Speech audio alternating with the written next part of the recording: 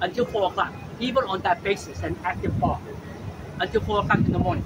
So where are they going to be? Are they all going to be inside? Or maybe they could take a drink, stand outside. It's all maybe. But we know that young people have a tendency just to be, a little bit more free flow, okay?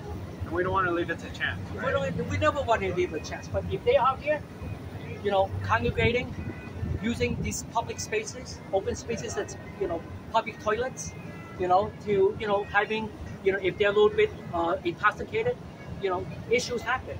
And we have seen it in not just Hale Square, but every other clubs all over the city.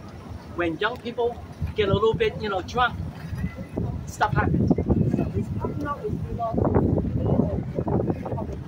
It's a different landlord, yeah. So yeah.